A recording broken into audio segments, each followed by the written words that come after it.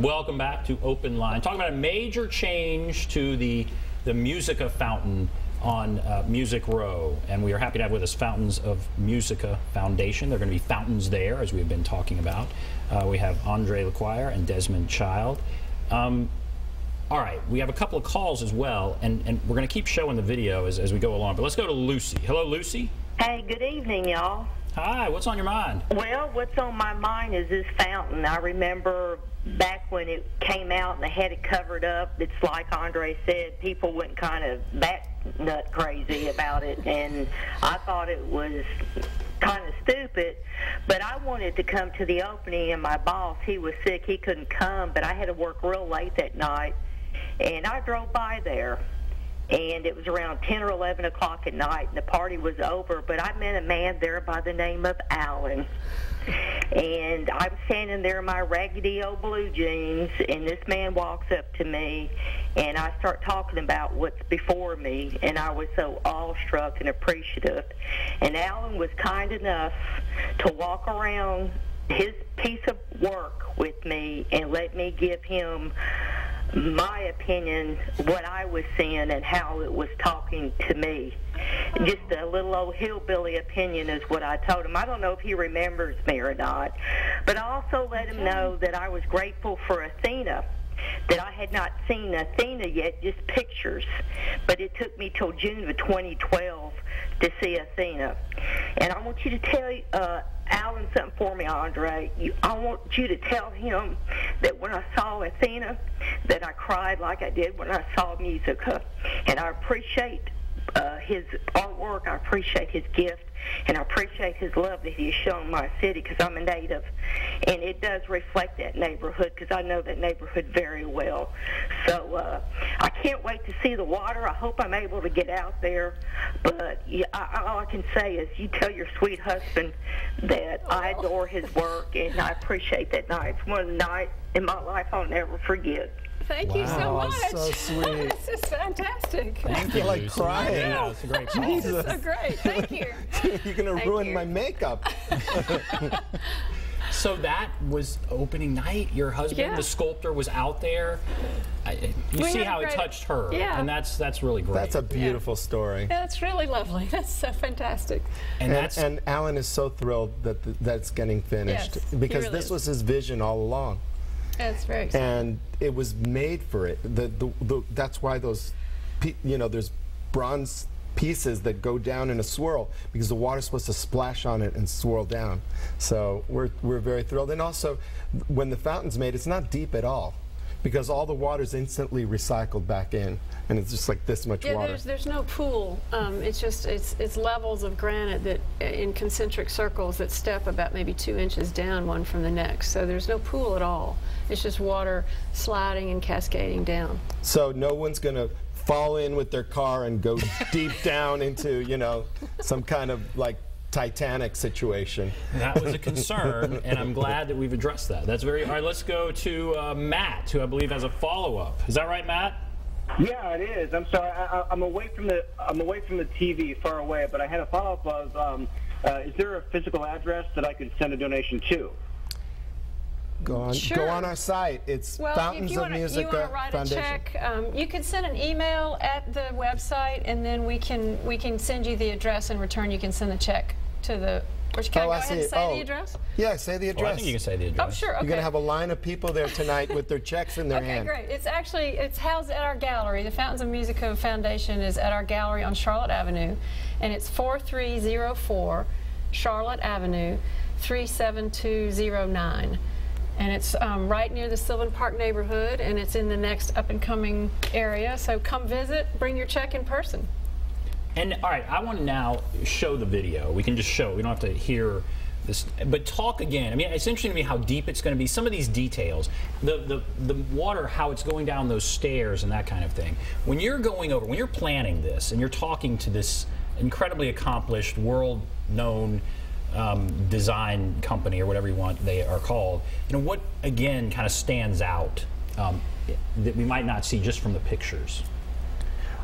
Well, go ahead. Well, I see that these curving waters towards the the statue, it accentuates the circular motion of the figures, and then we'll have these triumphant vertical jets that are going up 60 feet sometimes, and so we have a lot of variation in how it's going to be presented, and the lighting. Also, there's a mist at night that kind of. The video doesn't show it. It doesn't show it, but there's a mist. It floats over the rocks and the horizontal surfaces, That's right. and it sort of ties together all of the vertical pieces.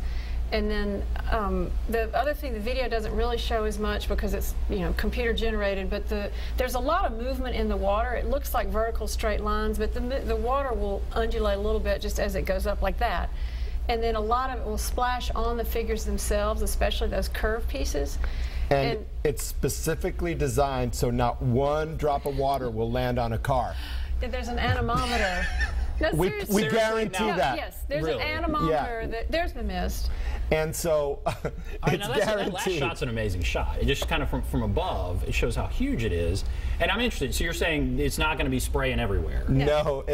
First of all, there's a wind sensor, and there's also a temperature control. If the waters are going to freeze, everything just dies down. Well, it'll run 365 days a year. There's enough warmth in the water to keep it from freezing. Oh, it does? So it'll go all day, every day.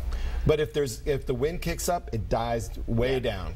And also during the main rush hour traffic, it's going to be in its most peaceful, passive, formations. Well, and we can time it so that it can be calm for a while and then grow into a great crescendo. So you could, if we decide to put it on the hour, people could come and know that they're going to get there at that moment. So it's a place to visit. There'll be activity and something to go see every time you go. It'll be really a good feeling each time. So when you put this in line with other fountains around the world, how will it rate? Where do you think this will be? Number one. We're number one. It has to be number one. Number one fountain. It's going to be the number one fountain in the world. There you go. There you go. Said and done. What are some of the similarities with other fountains around the world that think about, an iconic one is the Trevi fountains in Rome. How many times do tourists, if they go to Rome, they have to see this fountain? And so you go visit it, you go back, you take your friends next time you go. Take pictures. But it's also a sense, there's so many different emotions that come with it when you get to watch moving water and it's mixed with sculpture like that one is. It's a magical experience. And for this again is a major artistic undertaking, which points out I guess the energy that is behind the artistic community here.